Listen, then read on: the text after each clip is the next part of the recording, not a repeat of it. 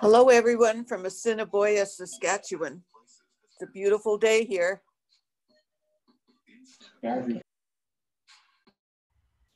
You're traveling. Glad you made it there safely, Penny.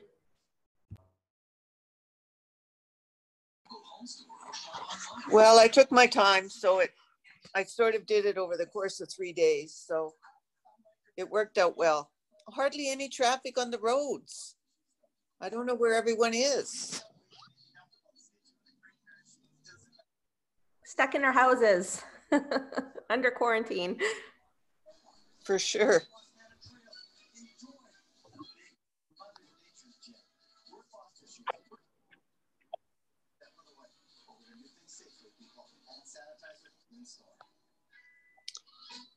It seems weird checking in at 7 o'clock. It's like, what happened to the day?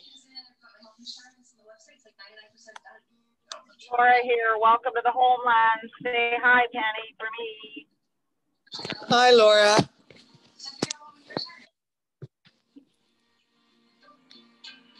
Hey, Tara, if you want to add me as a host, I can make that sound go away.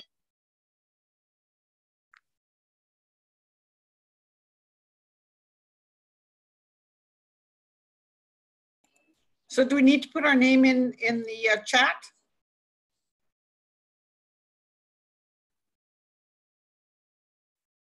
Yes, please.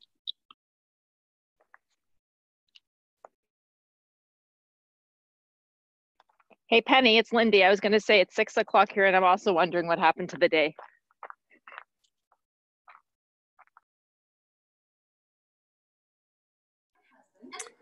Some days are just like that, I guess.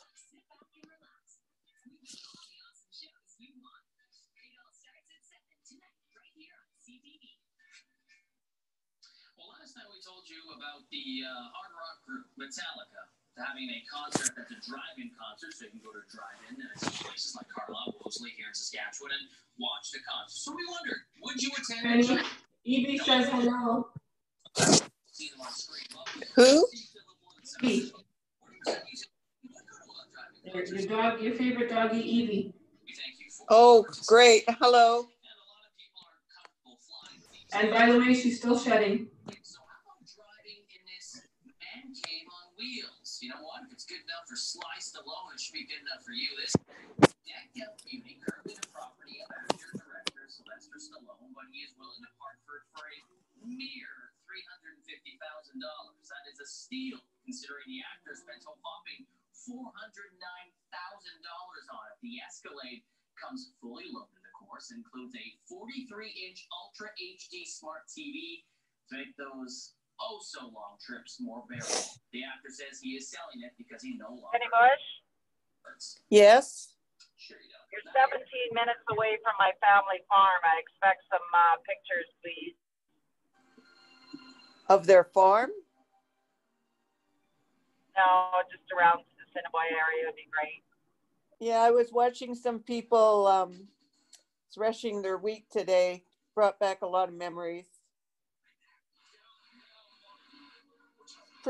Looking pretty nice out there. I'll take a couple of pictures for you. Thank you. The following program is presented with described video.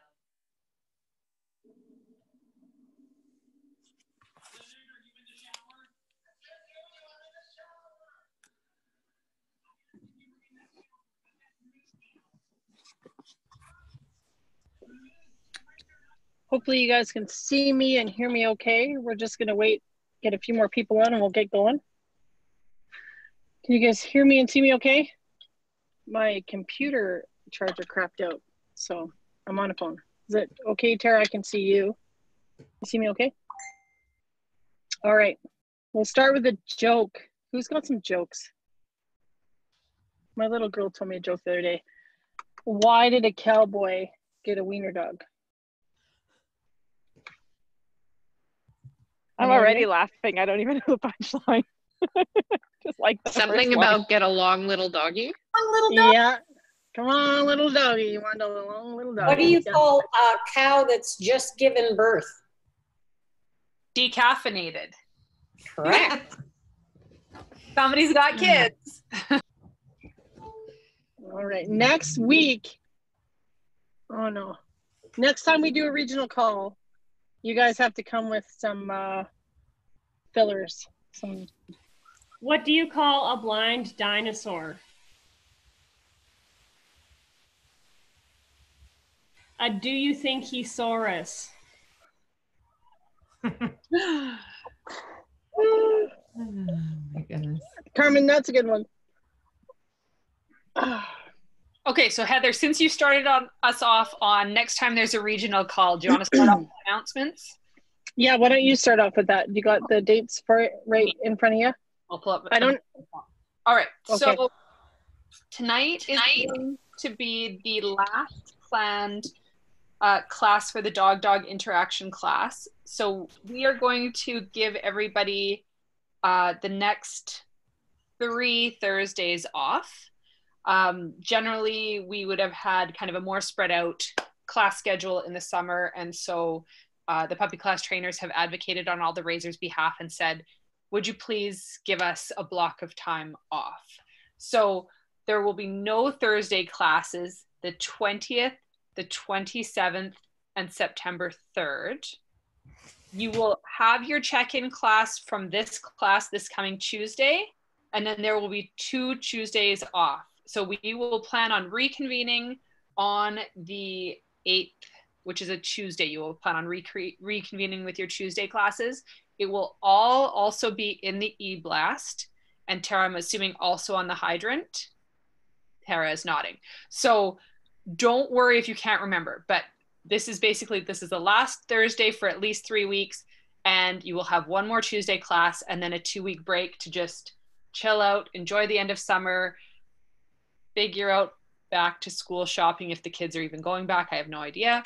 And then the puppy raising group is meeting again this coming Tuesday, and we're going to kind of map out a plan for September at least to determine whether we continue with Thursday night classes every week, whether we go back and do just Tuesday classes for the next little bit. And in the meantime, Heather and I put together kind of some breakout webinar stuff on different topics that may be a regional class for everybody, or maybe just for smaller groups who are having problems that need some solutions, or whether we have kind of a webinar that appeals to everybody every X amount of time. So that is all a little bit up in the air right now.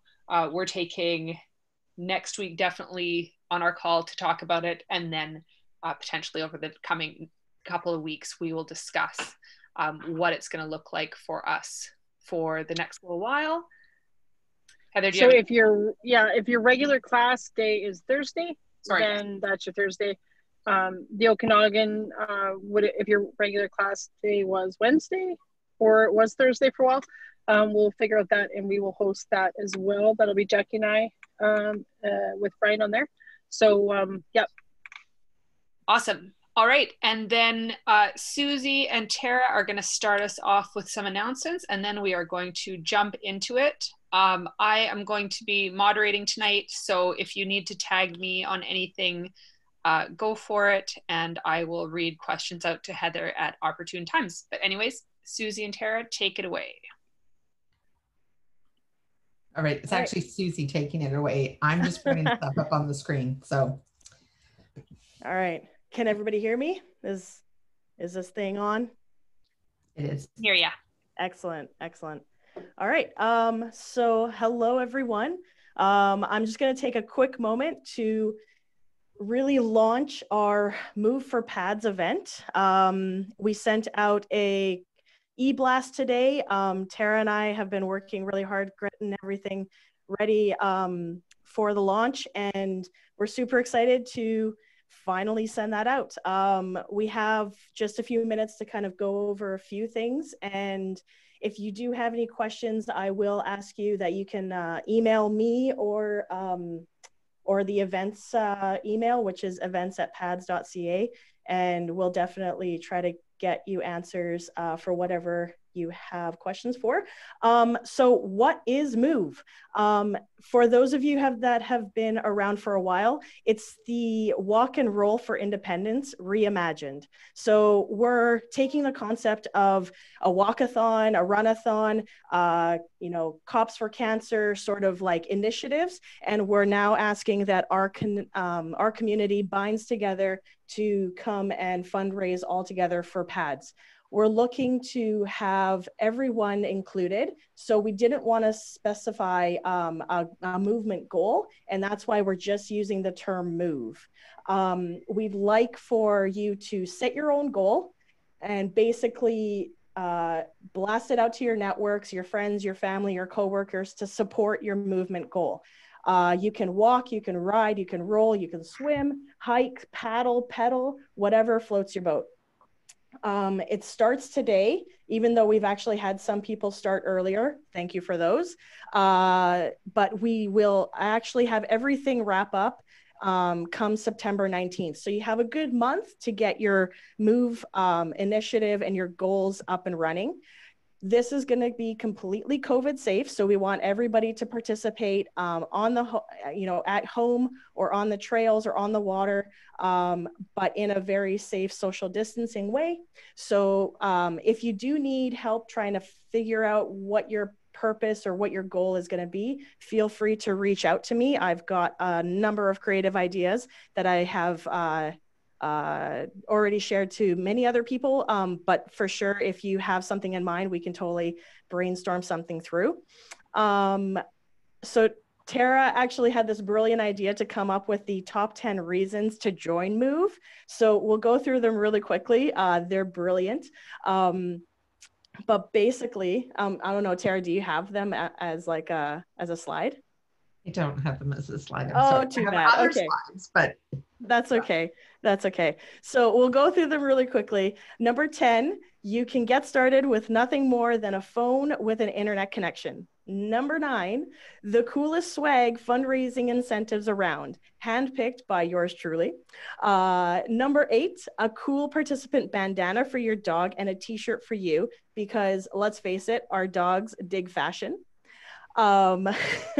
We have number 7, the opportunity to challenge other regions, friends, or coworkers and own bragging rights for a whole year. This is going to be a yearly annual event that we do hope in the future to make in person once this whole COVID thing passes over. But for this year, we still want the regions to start to take a look and see who we can put together in our teams. Where are we? Number 6, you'll get fitter and more fabulous, more than you already are. Yes. Number 5, it's the first time all 4 regions have ever had the chance to be involved in the same event on the same day. So that's pretty exciting for us. And like I said, in the future, we're going to have it in person and it's going to have the same concept. Number 4, the PAD staff team is already ahead of you. So for those of you in the group that are super competitive, you're already behind. Number 3, we have a fabulous supporter, Lauren, doing a bike ride from Burnaby to Calgary. And if she can do that, I'm pretty sure you can do something. Number 2, we have the opportunity to earn the PADS Top Dog Volunteer Award, which goes out to top volunteer fundraisers. And this year's recipient receives a barbecue dinner for you and 6 of your closest friends in the comfort of your own home or at one of the PADS facilities when that's a possibility. And that'll be hosted by and bartended by our ED, Laura, DJ'd by me, Susie Suze, and also we'll have Chef Tara putting something very good for you. And number 1, the biggest reason of them all is more lives changed one dog at a time. So we do want to just encourage you to take a look at the eBlast, take a look at the event page, see what you can do. If you don't have the time or the movement goal in mind, you can also go and support many of the other people who have already started fundraising pages and support their causes too. that is all I have on my end. I do think that Susie, Tara, there's been a couple of questions. Do you mind if I just answer them quickly? very quickly, because I'm just on break. Yeah. Okay. So somebody or Tiff asked if people are not part of PADS, can they join or make a team? Absolutely. So those of you that have companies that love PADS, if they want to create a corporate team, this is open to anyone. And somebody else asked what happens, I think it was Emily, if you hit your donation goal, can you surpass it? You can. You can also increase it. So if you set your goal at $1,000 and you hit it before you know it, you can set it to 5,000 if you want, or whatever. So anybody can participate. Yes, absolutely. And you know, the more creative you are on our social media or on any of your dog social media, honestly, people eat that up. So it's already been such like an amazing outcome today. The blast went out and we already doubled our participant numbers, and we're already 10%, I believe, towards our goal. So we're definitely moving well, and getting everybody else's pages up and running and support is the key right now. We do want to just mention our t-shirt orders. In order to get the t-shirts out to everyone in a timely manner before the 19th, we have to cut off our orders on August 21st. For the t-shirts. So please put in your t-shirt orders and your bandana orders, and we will make sure that those will go out to all of the regions by the first week or early second week of September. But everybody will have at least a week in the flashy t-shirt and bandana combo, so you can put that up on your social media and show the communities what you're actually moving for. Yeah. And then finally, Suzanne, are you on the call? Because Suzanne wanted to jump on here from the Lower Mainland. Are you muted? So we started a Trails with Tails group here in the Lower Mainland. So that's been put up on the BC PADS Facebook page for anybody who wants to join it, or send it out to anyone else who wants to join it. We also would like to challenge the Okanagan and Calgary groups to get their own page up and running, and we'll have a little bit of a competition going. Excellent. Excellent. Super friendly, COVID safe, all of the good stuff, right? Right. Exactly. Excellent. Excellent. Well, if anybody else has any other questions, by all means, shoot me an email and we can connect online. But super excited for everyone to join us. If you are not interested in actually being a paid participant and you don't need the t-shirt, you don't need the dog bandana, you can actually join for free too. So the $40 covers the actual shipping and the t-shirt and the dog bandana. So that's why we had to put a cost to it. But by no means is that mandatory. You can absolutely just fundraise and hit those prize incentives and still get some pretty sweet swag if you come in fundraising a lot. So thanks everyone for your time. I will get back to my other job and talk to you all soon. Bye. Bye, Susie. Thank you. Before we flip over to Heather, Tara, there's one more question that you might be better able to answer than either of us. I'm sorry, I didn't write down who asked it, but can the Tuesday classes be added to the Google Classrooms? And I think right now we have them active for 7 days, but I think you're better able to answer the logistics. Are you wanting to actually load the videos, like just have them available longer term? Is that what we're asking? I think that's what was being asked, but I don't know if it's if people want them to refer back to, it was Laura Nelson was asking if people want them back to refer back to, or if the 7 days gives people enough time, or if people even know that they're up for 7 days. Yeah. I mean, we've been posting them for 7 days. If that's not enough, people want them to refer back to, then, I mean, we can do that. We were more just thinking that it wasn't stuff that was as long-term relevant. So yeah, pop me an email, anybody who would like those available longer, just so I can get a sense. Just time-wise, like the downloading, loading, etc., it all takes time and effort. Whereas with Zoom, we can just share the links and then have them expire 7 days later. And it doesn't actually involve a ton of extra of work for us. But certainly if it's something that's going to have value longer term, we're happy to do that if there's enough interest. So just pop me an email, Tara@PADS. Awesome. All right, Heather. There was one question that pertains to you, and then you are welcome to jump into it. And that was, does the Okanagan have a check-in on Tuesday? And I'm on vacation, so I'm going to leave that up to you. Yeah, I'll check with Brian to see what your guys' regular check-in day is, and I will jump on for a check-in with you guys. Yeah. Not Wednesday morning, though. It won't be Wednesday morning next week. We know that for sure. Yep. Yep. So we'll get a time that works for Brian, and we will shoot you guys a note as to what day that will be. But you guys, yep, for sure we'll have a check-in. Okay. So this week's class, I did some videos, and I apologize if some of you guys got an assignment. I was right in the middle of doing the post, and my computer cord charger quit. I didn't realize that my computer died. And so some of you guys might have gotten the draft homework thing might have loaded on some of your guys' classes, I think. So after tonight's class, they will be posted. And what there is there's two videos. There's one longer video that Miranda and I took, just some ideas for you guys to play with your off-leash stuff. But it's a 20-minute video. So we didn't want to put it in as a prerequisite before class because it's a long one. And then the second one is a short 5-minute video, which will be your guys' homework this week. I'm really excited about that one.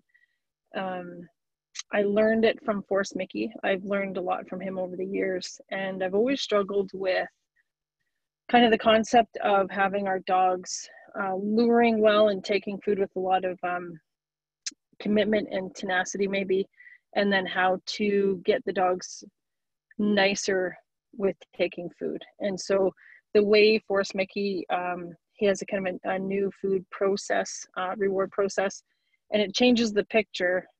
So you have a lure hand, which the dogs can really be kind of what we've been building for quite a few years now, of just like that really pushy, really intense movement in the hand.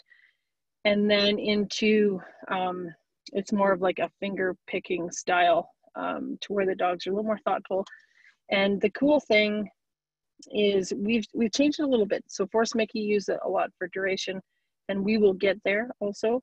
But how I've applied it and how I think it's going to really help us is kind of creating a temperature check on arousal with our dogs, and giving our dogs kind of a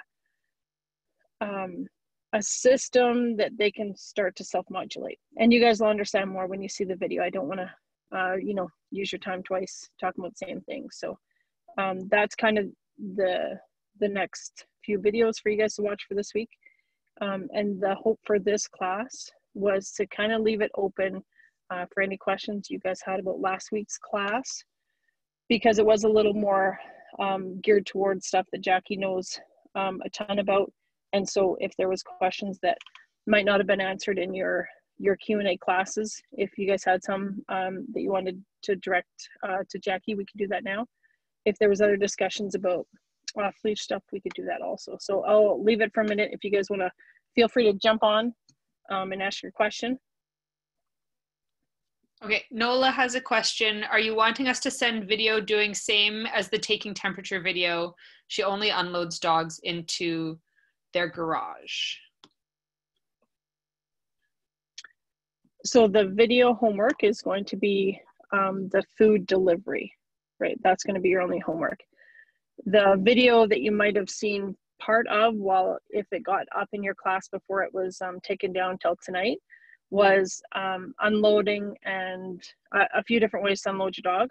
And so I would say, Nola, even if you're unloading in your garage, it's a good opportunity for you to just make sure that your dog is in the right zone before they get in or out. Yeah. Okay. Thanks. I'm all thumbs when I was trying to chat there. So anyway, where I was going is that if he's off leash, I never ever unload him anywhere except behind a closed door or gate, and we don't have a field, you know, where we can safely unload him. So, so the difference might be that you open your door or lift up your hatch, and then work for a few minutes within your vehicle, just till you get, you know, once you guys play with the food delivery, I think your dogs will catch on pretty quick, and you'll really be able to temperature gauge how they're doing. Yeah. So anything we've kind of done up until this point, the more you guys play with it, the more you will start to see it lends itself to all different scenarios. And so trying to generalize some of the new stuff right now might be kind of tricky. But once you get playing with it a little bit, you'll start to see that name game lends itself to, you know, hundreds of different scenarios and ways to help you out of trouble, same as engagement, that sort of stuff. So it's just something to think about. And what the hope is that you guys watch a video. It's 20 minutes, so it's a bit long. But then within that 20 minutes, you start to see some ways that you can maybe apply it to your situation. Because yeah, I know lots of people don't have a great big old field like I do. But that was one, you know, we used the field because we could unload the dogs in a really controlled fashion, and then we could let them loose, probably pretty similar to what most dogs come out of the car and into the gate of a typical off-leash area too. So that's kind of the hope, is you guys watch the videos and then you look for ways to apply it to your situation, I think. Does that answer your question? Yeah, pretty impressive with 4 dogs. Well, and I just want to clarify for people who haven't seen the video, the intention was not for it to be published. So the people that have seen it have managed to skip ahead, but it's not that everybody was supposed to get it before the class. So don't worry, you're not missing out. The intention all along has been that it gets delivered after the class. Yeah, I actually had to do an SOS and beg someone to delete it because I had a catastrophe with my internet and everything. That's why I'm sitting on a phone. So yeah, if maybe we'll leave some of the other questions till later if we have more questions about that. But yeah, the hope is just that you guys take in the info and then look for ways to apply it within your own situation. Yeah, we played with it a bit in the garage and then into the backyard instead of into a field. So anyway. Awesome, that's great. Okay, so is there any more questions about maybe anything you guys want to ask Jackie about last week? There will be more videos coming in the next little while. And I'll maybe talk about the form you guys all sent in to us. After we give you guys a chance to ask Jackie any questions you might have from last week. So I'll give you guys a minute or so to speak up if you got questions, and then we'll carry on.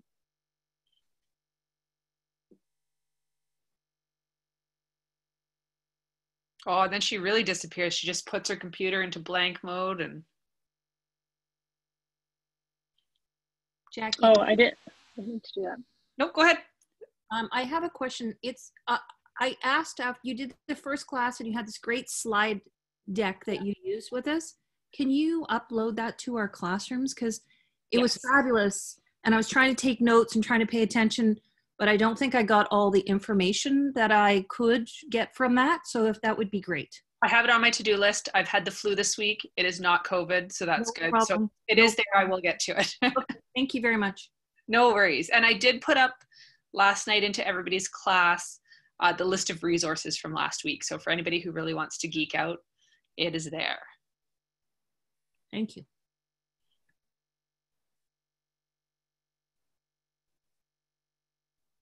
Okay, well, we'll get going. And if you guys think of anything, put your hand up or jump in.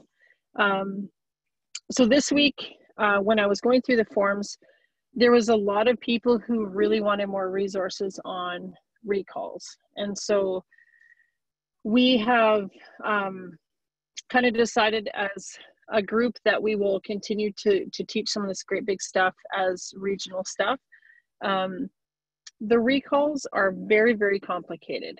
And so we're going to take some bite-sized chunks off.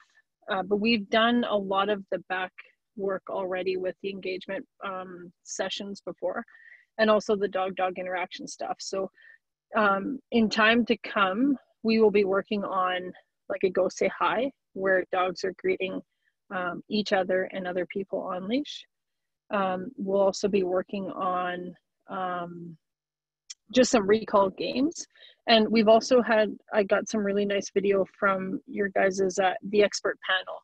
So some of the things that those guys do kind of on a daily basis or weekly basis whenever they go to the park, and some games and stuff that they're doing in their yards. So they're kind of starting to come in now. So I'm excited to share that with you guys. But I guess we just kind of wanted to dig in to more of the recall stuff, but not so much that you guys think that you can do one aspect or one skill or one game and be able to take an adolescent dog to the dog park and be successful. So Jackie, do you want to jump in on just kind of some of the adolescent stuff and where that might tie directly into the off-leash park, or did you cover that kind of as much as you wanted to last week? I think I covered it kind of as much as I wanted to last week. Yeah, I think we're good there. Okay, so when we start looking at the things that we've done in the past, we're really hoping you guys continue working on some of that stuff. The biggest challenges with off-leash park is usually we are entering that zone or that area with the dogs kind of over the top already. And it's almost impossible at that point to kind of get them back down.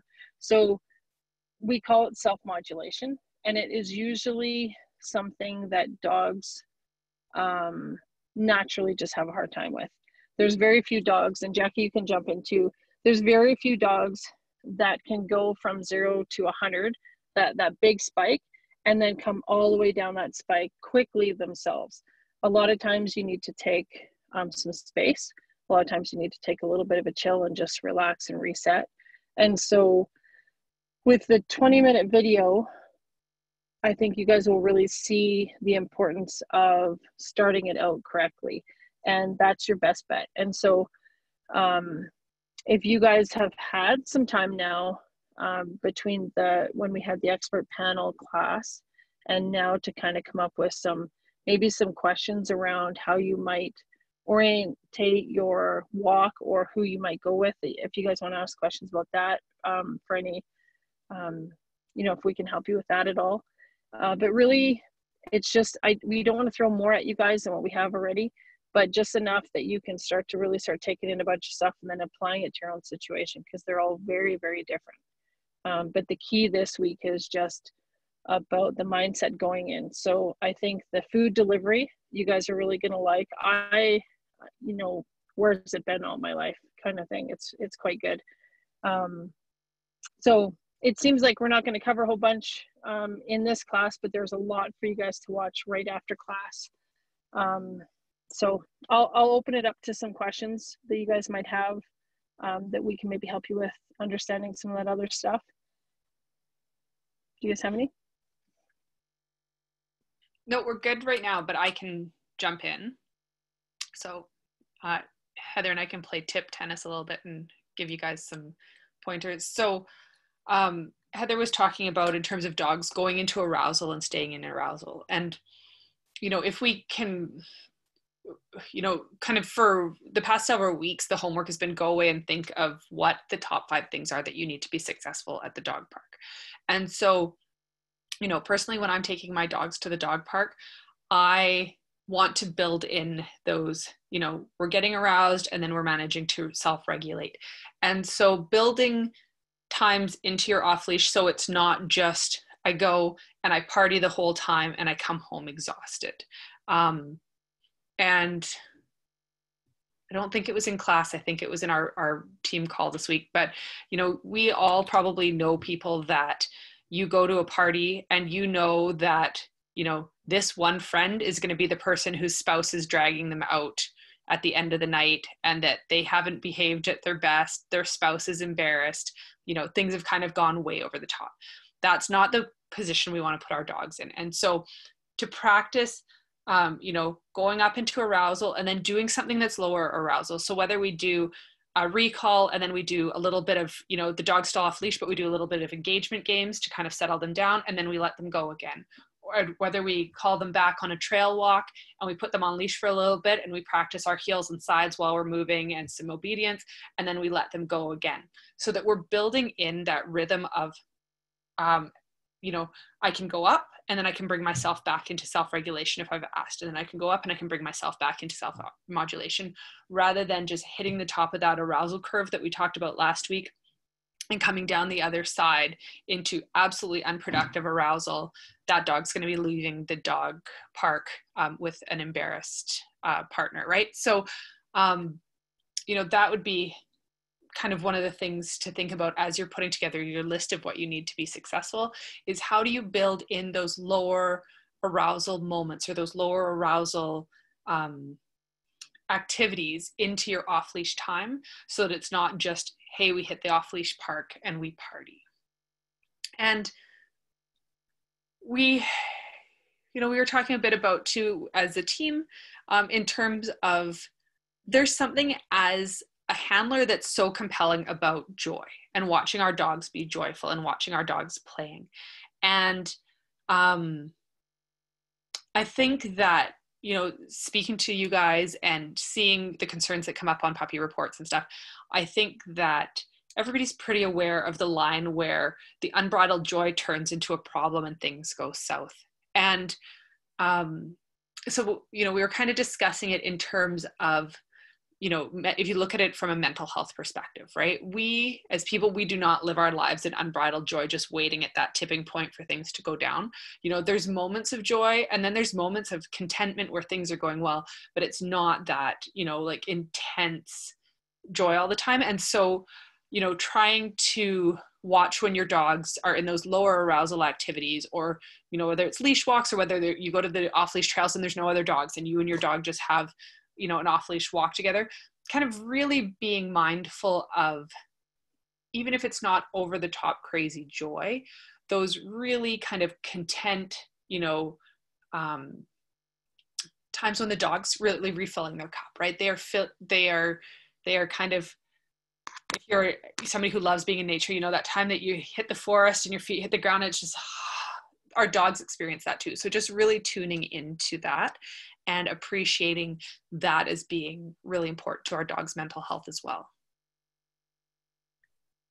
Well, and I think there's something to it when we see dogs running around like their tails are on fire. It makes it look like they're having a great time. And they probably are, right? They're unleashed, they're having a great time. But I think we might not kind of line it up that when my dog is meandering on a trail and they have their nose down and they're just tootling along. I think we tend to think the dog running around with their tail on fire is having more fun than the dog just kind of tootling along. And and I don't know, I mean, I feel kind of the same way sometimes, right? I want my dogs to just go have a good old run. But there's something to that too. So, you know, I think when you guys watch the video and you see the dogs having a great time, not being productive, they were exhausted after that, right? So they came out, excuse me, they chilled out for a while and they were very happy. And then they had like this burst of like over arousal. And it's kind of like when your kids get round up and then you remember when your grandma or your mom or aunts or uncles or someone would be like, someone's going to get hurt. And it never failed that someone gets hurt because you're not being real productive, right? You're not thinking things through great because it's going so fast. That's kind of what all these dogs did at the end of a little bit of a whiz around. And so I think when we're thinking and talking about biological fulfillment, yeah, I mean, it's a discussion I think we need to have and to think, why do we feel like our dogs are having more fun when they are really highly aroused and kind of running like they're you know, like the little zoomies. Is there any questions from people so far about any of that stuff? We have a really thoughtful two-part question that's come in anonymously, which I think is really good. It takes the discussion kind of to some of the places that we've talked about. So the first part of the question is, should good recall be there before dogs go to the off-leash park? And the second part of the question is, do the off-leash parks and trips contribute to high dog distraction? Yeah, those are great questions. So if you go to the dog park or an off-leash area and you don't have a recall, there are very few things that you're going to be able to teach well in a higher arousal state. And so Jackie, did you kind of talk about that perfect belt, like the arousal? We talked about being in drive at the peak point of arousal and then how things start to decompensate from there. Yeah, so a dog needs to kind of be in that kind of that sweet spot for that think and learn zone, that school zone kind of a mentality where they can take in information. So if you're going into a dog park or at any kind of area, so Jackie and I both have puppies right now. I have a little golden retriever, and when he's out on walks, he's a little worried. And so for me to teach him a recall would be more stress on him than if I were to play with it in a really controlled environment, because he's a little bit worried, but it's arousal nonetheless, right? Jackie's got a little dog. He's a little bit more activated. For her to teach him a recall out and about would be, Jackie, what would that be like? There's no way. I would be less interesting than everything else in the world. And if put in the comments, it's the, hold my beer and watch this. That would be him. That would be the last time I saw him for the whole outing until I managed to catch him at the dog park. Yeah. And so Susan Garrett has this great sentence, and she says hope training, right? So what hope training is doing the same thing and hoping for a different outcome. And that's kind of what I feel like if you go to an off-leash park without a recall, you're just being really hopeful that it's gonna come back around. And so does that mean you can't take them to an off-leash park? It means you have to be really, really careful where you go and what that looks like, the time of day. It looks like possibly having a long line on your dog. They can be tricky for some dogs and some people to handle. So I would much rather have my recall kind of solidified because when we're thinking about escalating one of our Ds, so our distance, duration, or distraction, your distraction is going to be so high that your expectations of a recall is going to be the very beginning of that recall, which is just a head turn, right? So what I would do with a young puppy is I would have them on a long line, and I would show up to my dog park and I would do name game, and I would pay. But I wouldn't let them out farther because I wouldn't teach a recall at the beginning that way. So just remember, you're working on one D at a time. So when you go to the dog park, you have a really big distraction. And so the distance and duration cannot be worked on. It has to be one at a time. Does that make sense? The next part of the question is what? Do off-leash dog parks and trips contribute to high dog distraction? It all depends how your dog is acquiring with the reinforcer, right? If your dog is acquiring a reinforcer inappropriately, it doesn't matter if you go once a year. It doesn't matter if you go once a day. Whatever your dog is being rewarded for will become stronger and stronger. So it doesn't change if a dog has more dog motivation. It just depends on the behaviors that you're building leading up to getting towards that dog. Do you have anything you want to add to that, Jackie? Just, you've talked about building a couple times, and I think that's something really important to kind of drill down into, is that I think for Heather, for myself, for the other trainers, how we're handling this when we have PADS dogs at our home is that there are kind of core competencies that we want to be on board before we take the dog to the dog park. I'm really hard pressed to consider any place that's going to be a bigger challenge for the dog, right? So I want to make sure, things like, when we're on leash, do I have engagement? If we're on leash and we pass another dog on the opposite side of the street, do I maintain engagement?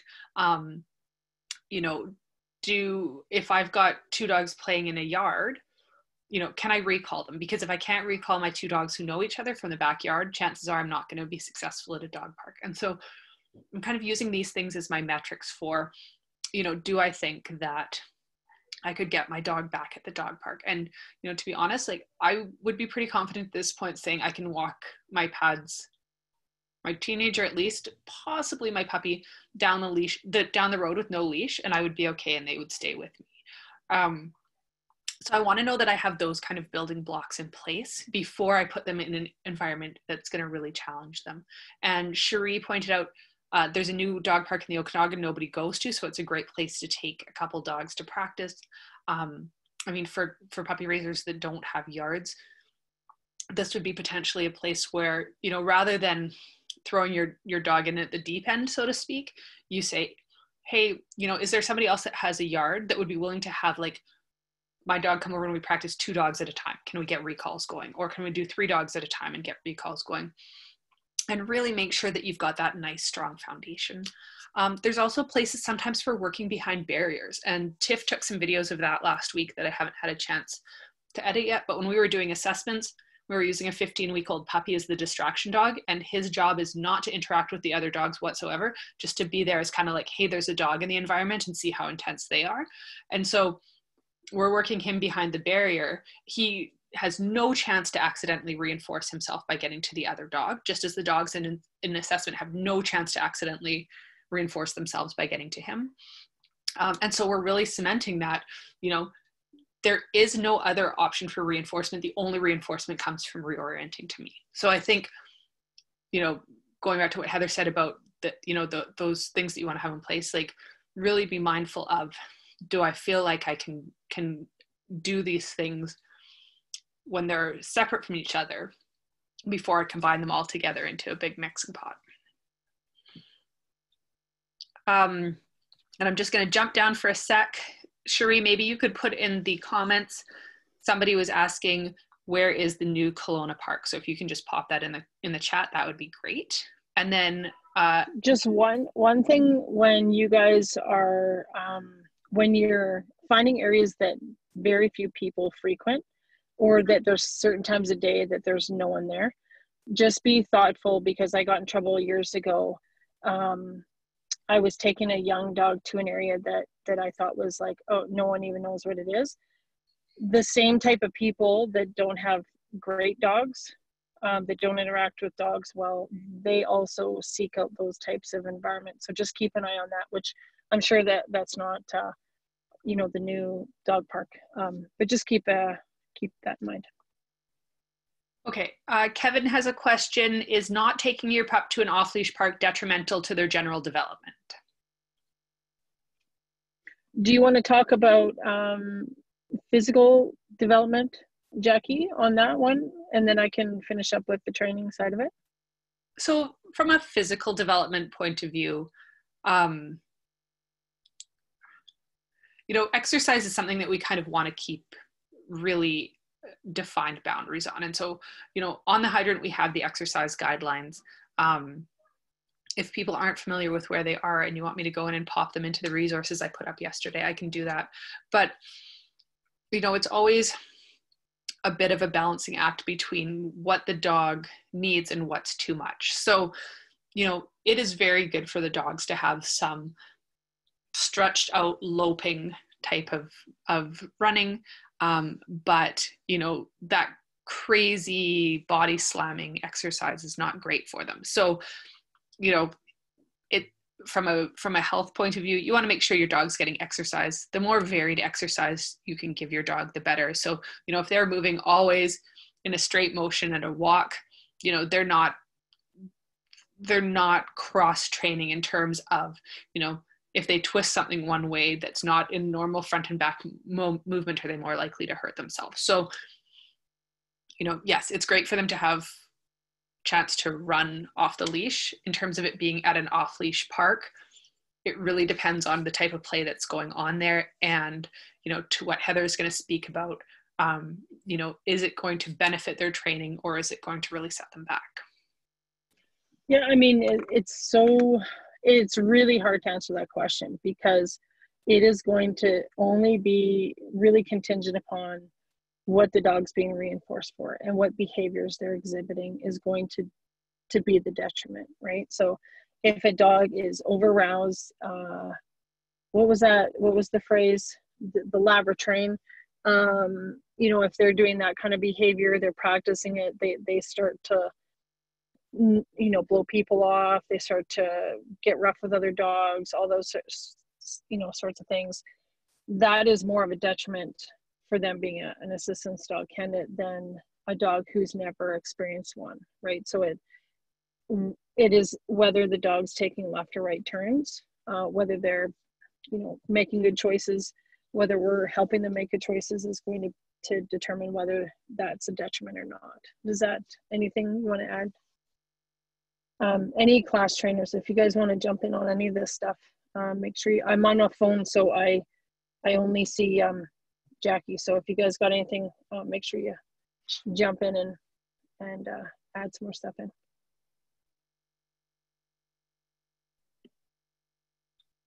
All right. Emily asks, are there behaviors learned in dog parks that can lead to puppies failing as assistance dogs? I think we kind of covered that one pretty well. Yeah. Carol says, I have a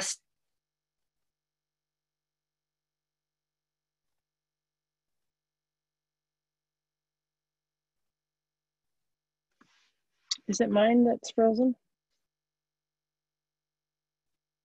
No, I think it's Jackie. I think Jackie's frozen. Okay.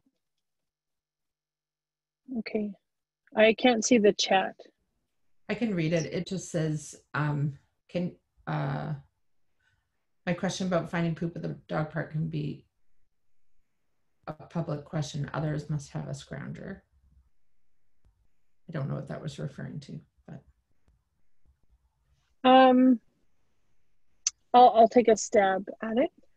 If we have dogs who are, you know, scavenging for poop, Jackie's computer crashed, she's just rebooting. If you have a dog who is, you know, kind of notorious to taking off and getting into the trees or finding other, you know, inappropriate things to eat, what I like to do is condition them well to a rubber open muzzle. And it just allows them to, you know, for the most part, not be able to get self-rewarded for picking things up and eating it. It also gives you the time to have kind of a successful trip, because the thing with like a poop eater or something like that is you can help them when you're like 4 or 5 feet away, but they learn quickly that once they're farther away, or if they eat it quicker, that you can't help them out with that. So it just kind of gives them the context that they can be farther away, it doesn't matter, and they still can't get it, and you can pay good decisions. So hopefully that's kind of what you were asking about. Tara, there is a question. Sorry, did you say a muzzle? Yes. Yeah, so the question I have is, there's a lot of people who talk about dogs eating sticks. Is that a option for people whose dogs like to eat sticks? And they obviously don't want them to eat them sticks. Yeah, I really like to condition all the dogs to wearing some kind of something on their face.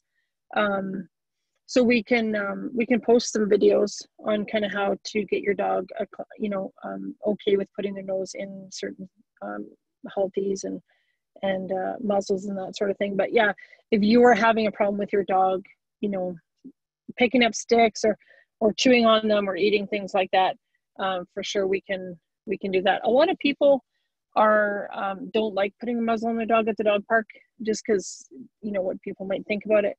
But I've had lots of good feedback of people. You guys can relax a little bit too, right? You guys can know that your dog's not going to eat something that they shouldn't and get sick or ingest a bunch of wood or something like that. So we can get some resources going for you guys. Sorry, I'm back. My computer crashed. No, it's okay. There was a question, Tara, about the difference between sitters and raisers taking the same dog to the park. Can you read that one, or Jackie? Yeah, it says, can you talk about the differences between a sitter and raiser taking a dog off leash, the same dog? Okay. It depends how well that person knows the dog, because especially our golden retrievers tend to be a little more relational than some of our labs, but not always. So if you have a dog, even if I give you my dog and I say they're great off leash, I will typically finish that sentence with saying with me. And so we want you guys, if you've had the dog before, you have a good relationship with the dog, you spend enough time with the dog to know like their ins and outs, then that's different. But if it's a dog that you don't know, no dog park for a while until you get a relationship with a dog, because you need to know if they're coming back. They need to know that you're good for paying them for coming back. So there's a relationship piece there that is probably not there, the same as if you were their raiser.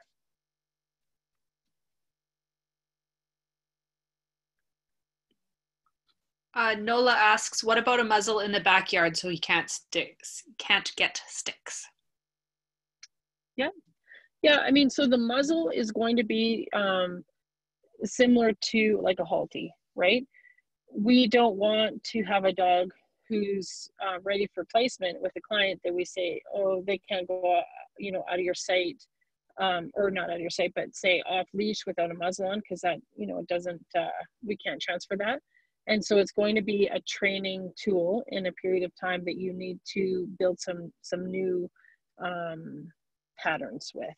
And so, yeah, if you have a dog who's eating sticks and all sorts of stuff in your backyard, by all means, yeah. You have to do it very carefully. And we will post, I'm not going to tell you it's going to happen this week, but we will post some videos on kind of how you guys get your dogs liking and feeling good about the muzzle, and then also the options that we would suggest for you guys to put on your dogs. And then just a reminder too that a muzzle is management. And so we talked about last week, so Heather's saying, it's like a Halti, it's like a harness for no pulling. We talked about last week in the adolescent class, the things about management is it doesn't fix the problem, and it's there to help prevent the dog from rehearsing the problem while you work at the fix. So you don't want to just use the muzzle and not work on the fix. So golden retrievers who have behavior issues with sitters that the raiser doesn't experience themselves, does that mean that they should place the dog with sitters more frequently so that they can get used to different individuals? It would depend what type of concerns we're having, right? So I'd need to know a little bit more before giving that answer. Yeah. So I'll wait. If you guys have some examples, then that would be helpful too. I'd say too, we've been having some kind of just preliminary discussions recently in terms of attachment, and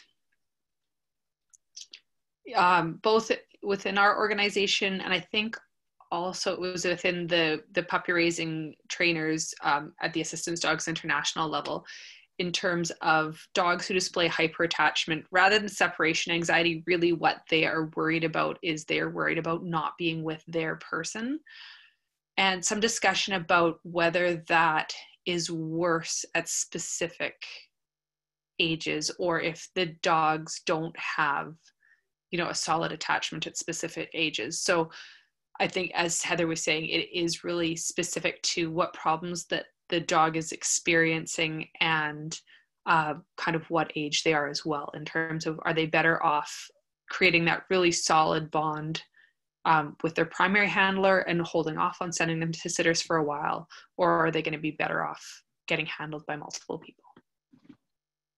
Yeah, the one way we would maybe think that we need to have handlers, different handlers work a dog. So my little golden puppy, he's quite attached to me, and what quite attached to me looks like is he's very much, where's Heather at? And he's very much lay at my feet. He's very much, when we're on an off-leash walk, he's very much looking at me a good part of the time. So what that tells me is that he finds a lot of maybe some comfort, maybe pulls a lot of confidence from me. And so I want to make sure that he will recall with my kids. So I do some drills with him. They will feed him and do some training sessions. There's another raiser, her and I go back and forth with him, but it's not just moving him to different people. It's allowing him to know that, oh, this person will support me in the same way as that person, but it's not like more people, like the more the merrier. It's about, this is what he needs. He needs someone that can be supporting to him in the same way, in the same type of context. And it's not just, you know, Heather's the person and I can't do it for anyone else. So that's just one example. So I'm just thinking there's no more questions in the chat and we're coming up close to 7. Do you want to go over a little bit about the responses from last week's survey? Because I don't want to lose out on the opportunity to do that before we sign off. Oh, you're muted. So I don't have my computer. My computer is not on. I couldn't get it charged. So I'm wondering if, without the names, if you guys were interested in seeing, you know, a lot of the people's feedback. I'll go through it really quick.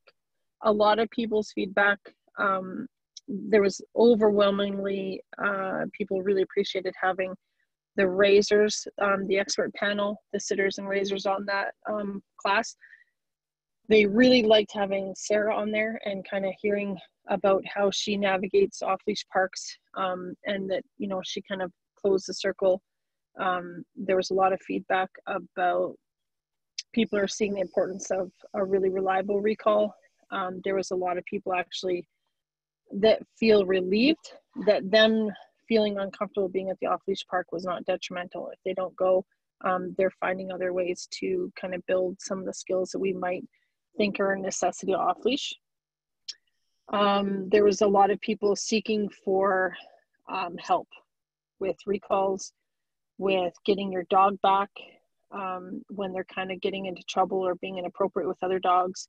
And so I've taken all that feedback and we will be building those little training videos for you guys. And I did get the feeling that a lot of people thought that there was like a few magic bullets that might make their off-leash experience really good. And what the magic recipe is engagement, you guys being able to manage your environment and the resources that you have available and how your dog acquires them. And that takes a lot of work. And it also takes a lot of time to be able to generalize what you've learned in name game and where you can apply it to all sorts of different problems that maybe pop up, or mark and move and that sort of thing. So without having them all in front of me, that was kind of the gist. And so we took, like, there was probably 40% of people wanted to know more about recalls. So we're going to dig a little bit more into that. And so we'll see how you guys are feeling, you know, with the 20-minute video, and then we'll get into some go say hi and how we'd like to see it done, and then some go play and some go sniff. So those are some things that are coming up. Did I tell you anything, Jackie, that I'm forgetting to mention right now? I don't think so. I think kind of just to sum up in a different way what you're saying, because sometimes that helps, is with recall and with a lot of different behavior problems. Like one of our, the outcome that we were looking for in the trainer's toolkit is really empowering you guys to say, okay, there isn't like a plug and play response to every problem, right? So it's not I'm having a problem with recall at the park, and therefore, as Heather said, here's XYZ, go to the park and it's going to be fine.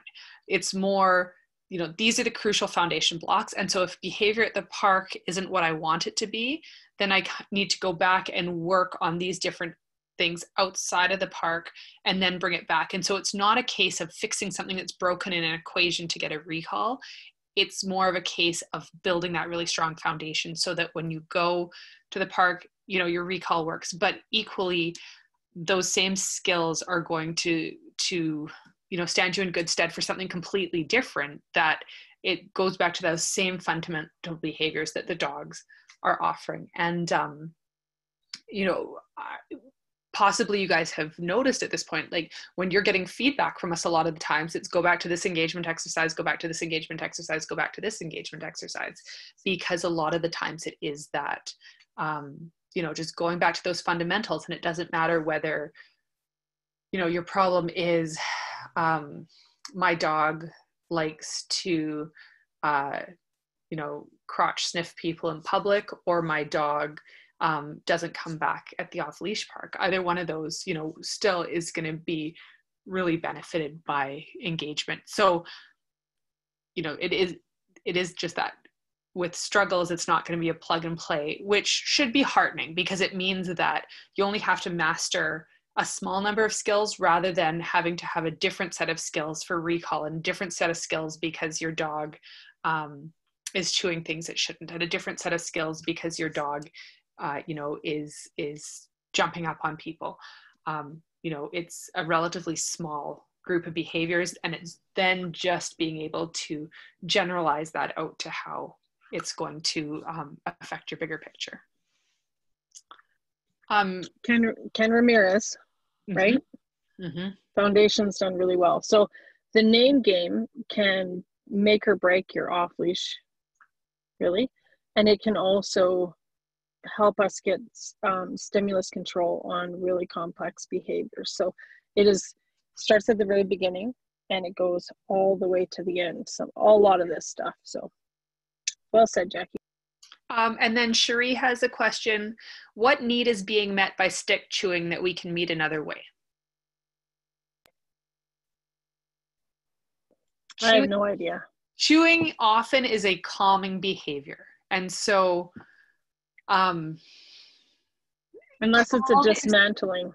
Calm is one of the behaviors that we haven't really dug into in the trainer's toolkit right now. And it's one of the things that I am working on pulling resources together for right now, because I think I've told you guys before, I'm working on a unit for barky dogs, and calm is a huge part of barky dogs. It's a huge part of over-aroused dogs, dogs that have really poor tolerance to frustration. So those are our demand barkers. And so, you know, stick chewing is a way for dogs to calm down often. So that can be met with, you know, frozen Kongs on a bed with Nyla bones, that sort of thing. But it's a matter of relocating the behavior to where it's appropriate and to an item that's appropriate. But, you know, it's really good because it's the dog showing you, you know, this is kind of what I need for my mental wellness right now. Well, great. So then it's just a case of a negotiation for this is where it's okay for you to do this, rather than like, no, don't chew at all. Like, no, great. That helps you calm down. Fantastic. You know, here's where we're going to do that behavior instead. There is some dogs who just want to dismantle things. So I'm not sure there's just certain dogs. I have one of my Malinois, she will just dismantle a stick. And that is very different than, you know, a dog chewing in a bit of a more thoughtful way. She just wants to wreck something. And so dogs who like to chew versus dogs who like to de-stuff a toy. And maybe we'll get into kind of some of that stuff also later. And in that case, Heather, you're looking at as a high arousal behavior, right? When she's doing that? Yeah. Mm-hmm. Yeah. It's almost like, you know, she gets highly aroused and she, you know, she'll just, you know, run partway up a tree and grab a stick and hang off it and thrash around and chew on it. So there's different labs doing that. We're in trouble. Yeah. But some dogs, you see them like holding something in between their teeth and like pulling it up and trying to rip it apart. That's a little bit different. And we do have some, I think it's Porter is a really intense chewer, always has been. And we find that some of those puppies just are really intense chewers. So it kind of depends on how they're built too, and kind of what they like to do for fun. I have other dogs who they don't like chewing. They don't chew on anything. So it's just gonna, you know, it's one of those things that you kind of want to look with the intensity behind it, I think also. And it depends on the age of your puppy because, for instance, you know, if Freddie decides he's going to chew on my coffee table, which he's done a sum total of twice, then for me, that's like, no, we're over aroused. We're going into our kennel for some downtime. So, you know, be mindful too of what age your puppy is and what that's telling you about their emotional state at the time. Cool. So Jackie, we're at 5 minutes after. What we will, I just want to recap. So your guys' homework will be posted in your classes right away. It'll just, it's supposed to be at 9, so in about an hour. And you guys can go back and watch those videos. And then you're going to be submitting the food delivery with Force Mickey in your class for your teachers to have a look at. When I talked to Force Mickey this week, he was really excited for everyone to be doing it. And so I would really like, anyone who has good success or wants to share maybe your guys' the beginning of the food delivery and maybe a short little clip of what that looks like after a few days. And he would really like us to tag him in his Instagram. So I'd love to help him out that way, just because I paid for the video, but he's given it to us for everyone for free. So that's pretty cool. Awesome. And then before we get to any questions, you know, because we're reaching that point where if people want to sign off, they're welcome to. I just wanted to go through, there was one question that came in this week about there's so much stuff coming at people. What do you need to review? So you only have to come for the first hour when we have Thursday night classes. The question and answer afterwards, you are welcome to leave. I know people find it interesting and like to stick around, but please don't feel like you have to. Anything that is posted to Facebook is posted strictly as if people are interested in this, read it. It is not required reading. There is no expectation if it's on Facebook that you have watched it, read it, absorbed it. It is just there for the people who really like that extra geeky stuff.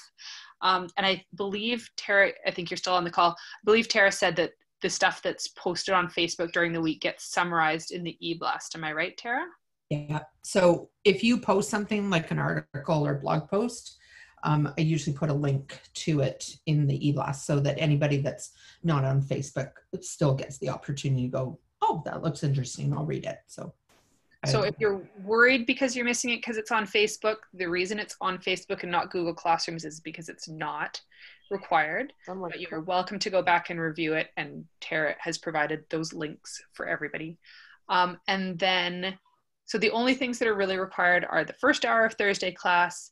It's great if you can come to Tuesday. I think, especially as we're moving towards Tuesday being the primary class, please do come to Tuesdays.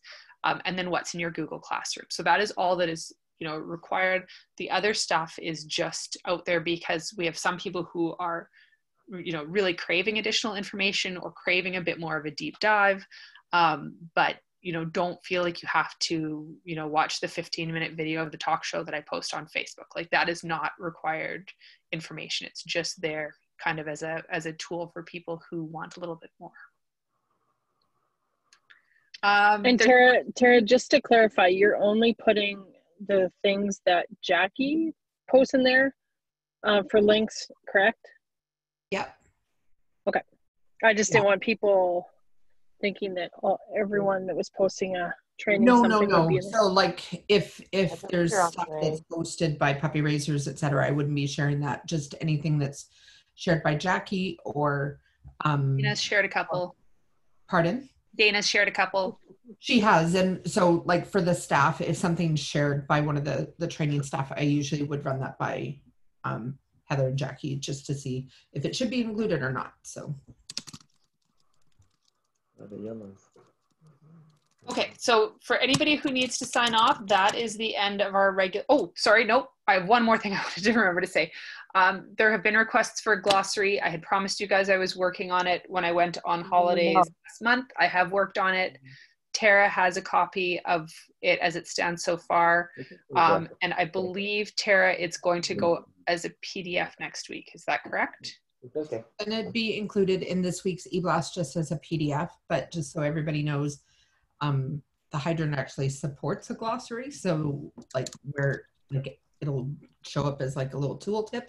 So that's the end game. But for now, we're just going to distribute the glossary And so it won't be on Hydrant. It'll just be a PDF in your email for now. And then once I'm back from holidays, we'll work on getting it up on Hydrant. Is that something that we can put in Google Classrooms? Yeah, for sure you can. Awesome. All right, so that is actually the end of our scheduled time. So if people have questions, feel free to stick around and ask. Otherwise, thank you guys, and we will not see you back on Thursday for several weeks, but do remember to check the eBlast. It will have it all laid out for you so you'll know where you're supposed to be and when. All right, Heather, there is a question. Veronica and Ross ask, would Keep Away tie in with recall work?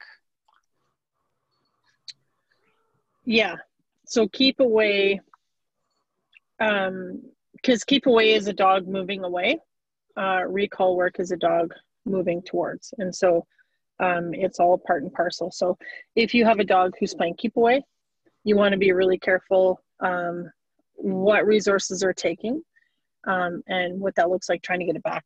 So if I have a dog out in an area and I'm trying to recall them, I'm trying to get a hold of them, I can't catch them, you're going to move away. So don't move towards it, you're going to run away. It's going to be about the same. So if you have, say, if your dog's playing Keep Away with shoes in your house, you're going to be really careful with where your shoes are at, how can they access them. If it's something like a toy and you want them to bring it back to you, or you want to be able to walk up and trade them for it, you're going to be really thoughtful about how the dog thinks that game ends or starts. And so if it's a big problem, reach out to your class trainer and we'll come up with some tips for you. Does that answer your question?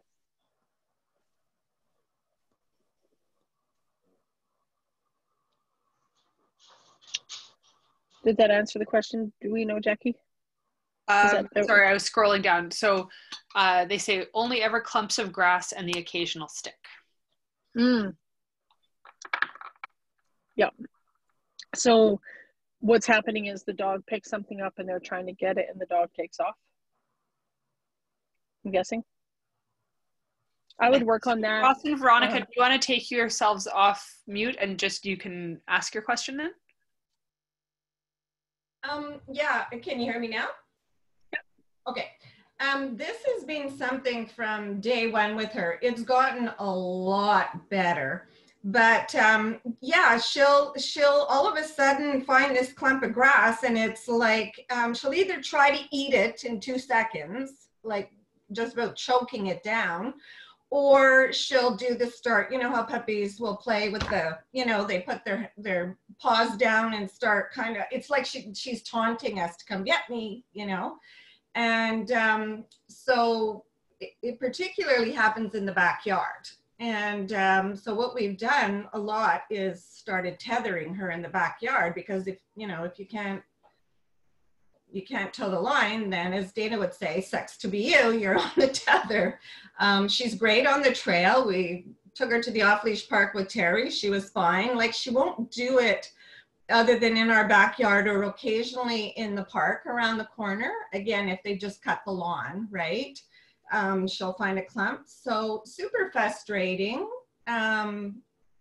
Not sure really what to do about it, because she does have, from everything we've seen, a solid recall, just these, you know, times when she finds the clumps of grass or an occasional stick.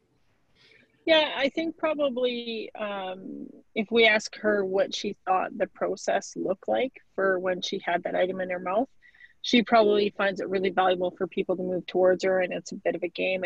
And so her making the movement away from you starts a big fun game for her. So what I would do is I would have her on a long line or a leash, and I might say her name. I'd practice the name game a lot, and I'd practice that mark and move. So when I used her name, as soon as she looked at me, I would mark and I would run the opposite way. And when she showed up, I'd pay her really, really heavily. And then I'd let her go play again. And just cycle through a few of those and just see. Yeah, what I've been doing lately is I've been going, as soon as the instant she looks at me, I'll go, good, because to her, good means kibble. So as soon as she hears me say good, she'll start running to me like for her payout, right? So I know that's not the correct way to do it, but it's kind of the only way that I can get her to, oh, you said good, I'm coming, where's my treat, you know? So yes should have, yes should really be her word for her to break that position and meet up with you. And so when you say her name first, so that, so say if she believes that good is a marker that marks the second in time that she did something correct and that food's coming. Say if she's behaving in a way that's not what you want and you use that marker, that you're going to reinforce that behavior, right? So what I would do is I would use her name. The second she looks at me, I'm going to mark it with a yes. I terminate the behavior and I run the other way. That's going to lend itself a little bit better than a duration marker. Okay. So try that and let us know if you're still having troubles with it, then let us know for sure. Yeah, it sounds like that's the missing piece of the puzzle, is because I'll either stay still or I'll start to approach her. The running away, I think, is really she won't like that. She'll come. And you, or if you need to, run and hide, right? But if you play name game and mark and move on leash, for say 3 or 4 minutes, 5 minutes before you let her off leash, okay, I would just about bet that the first time she goes to grab something else and you do the exact same sequence, it'll kind of change how she feels, the kind of the story goes. Okay, awesome. Try it and let us know.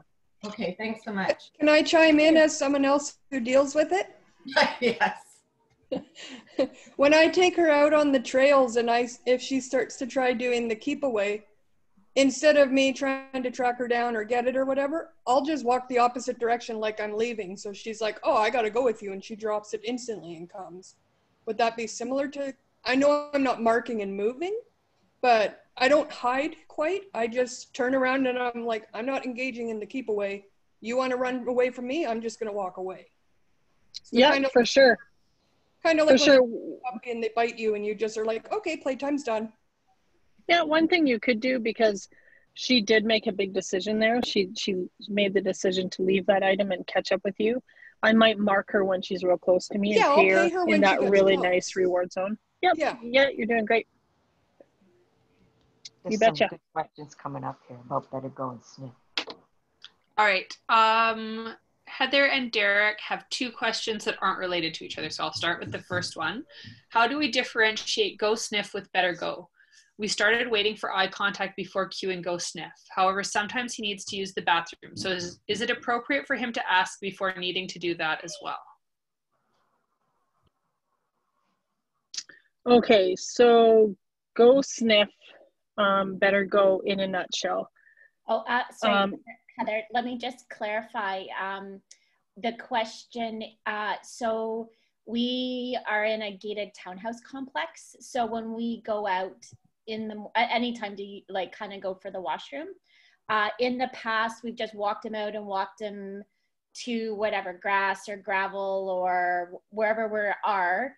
We have a back alley and we also have an area with grass. So we've just done different things and I've always just said better go now or better go. And what I've noticed because of with the go sniff and really working on that and him kind of asking permission in the 1, 2, 3, go say hi, I realized that there's times when we're out and then I'm waiting for him or making him sit before and then eye contact before I release him. And then, but sometimes in the morning, I'm like, okay, well, how do I differentiate to make sure that he doesn't have to ask permission to do the better go? And so I just need some clarification on that. So it sounds like you're setting it up really nicely. And if he's really clear that when you say better go, it is for him to toilet in a nice, quick fashion, I don't think you'll have troubles, right? So if you are in a hurry in the morning, so if I get the last part of the question right, so you want to make sure that if you're in a hurry, that he doesn't need to ask to go to the bathroom. Is that the question? Kind of the end of it? Exactly. And he does pull a little bit to get out. So So it's part of the trying to make sure the pulling isn't happening either. Yeah. So the more you set up the sequence of him not pulling before he gets to toilet is going to help, which you're doing right now. But I wouldn't be worried that he's always needed to ask for permission, because what the end goal is when you say better go, even if he doesn't have to completely drain his bladder, that he's still trying, right? And so keep on doing what you're doing. What I would do is practice, and everybody on the call should practice a bit. Typically what happens when we set our dog up to better go is we will cross a threshold in textures, sometimes and typically. So say if I'm on a street and I want to toilet my dog on the grass, that texture change between pavement and grass is a visual cue. And so what happens is when you start to just do a let's go across that same transition, that same texture change, a lot of times you will see the dog's head dump down onto the ground at that second. And so work with him going from when he expects you to tell him to better go, work on better or let's go, going from gravel to grass or from pavement to gravel. And so he doesn't start to think that the contextual cue, the visual cue of that transition is part of the whole better go sequence. Does that make sense? Yeah, for sure. I think that overall the better go is pretty good. It's just, yeah, I don't know if he's got the visual cue because we've used a lot of different surfaces around our place. So it's usually just the line, right? It's usually like okay, the line of between grass. It's not usually the gravels, the texture. It's like that transition between one surface to the other, I find is always tricky for the dogs. And then with the go sniff, as long as you're reinforcing him peeing with the go sniff, the peeing will come quicker.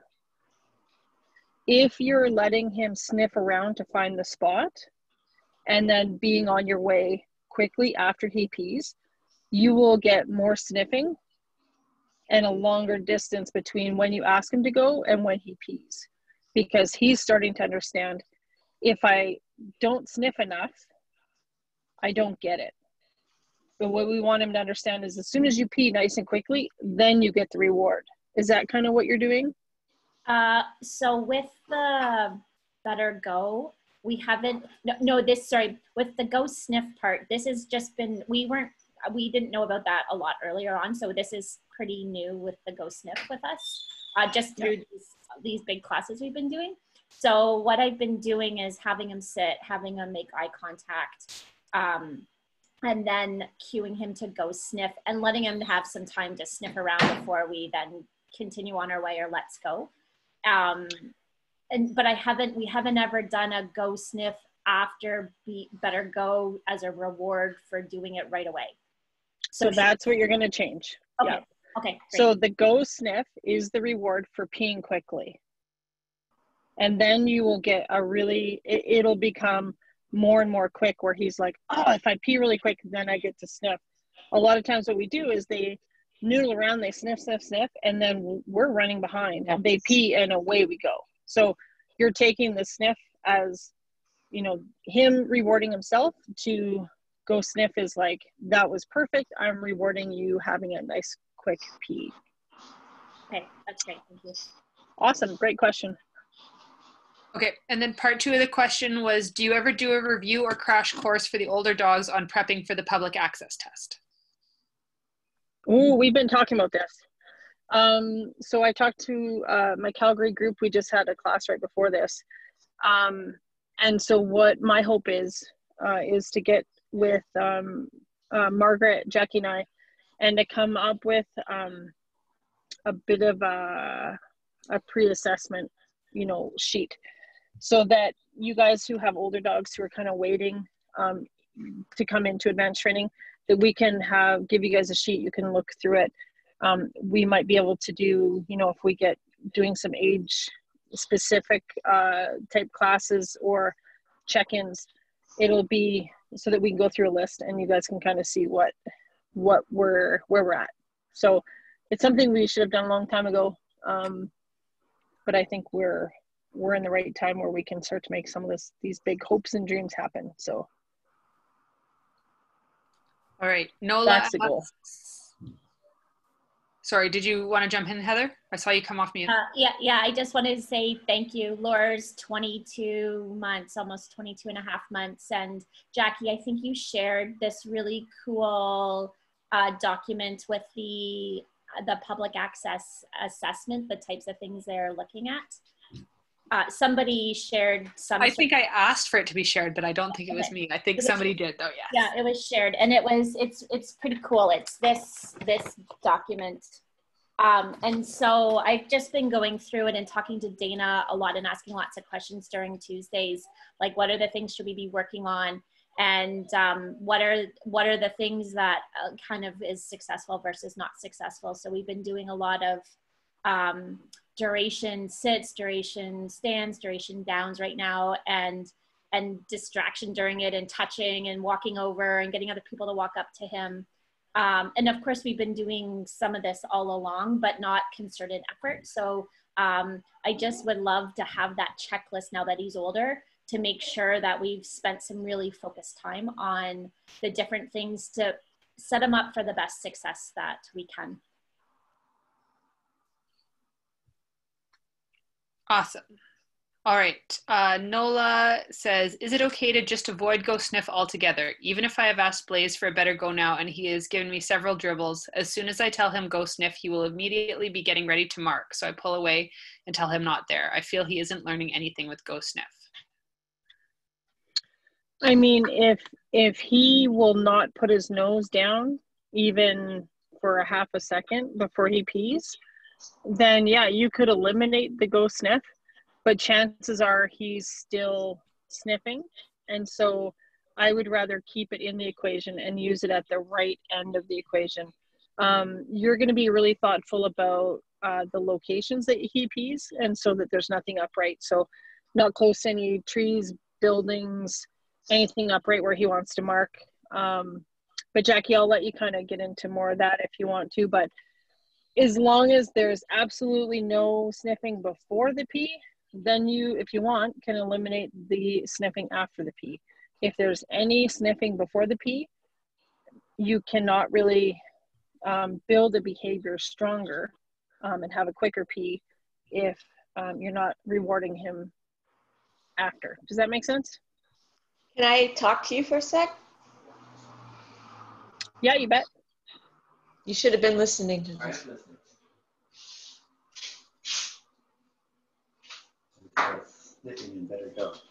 So when... Oh, are you guys talking to us, Monette and Rob? Oh, sorry. It's okay. I didn't know I was unmuted. No, that was just really interesting content. Thank you. Okay. Oh, I'm glad I didn't say anything bad. Okay. You guys are cute. That was cute. Awesome. Well, Heather, I think that's it for questions, and we are at 7:29, so we are just in time for our 7:30 wrap up here, 8:30 wrap up there. And yeah, thank you guys all so much. Thanks, guys. Chat soon. Yeah. Bye, all. Bye now.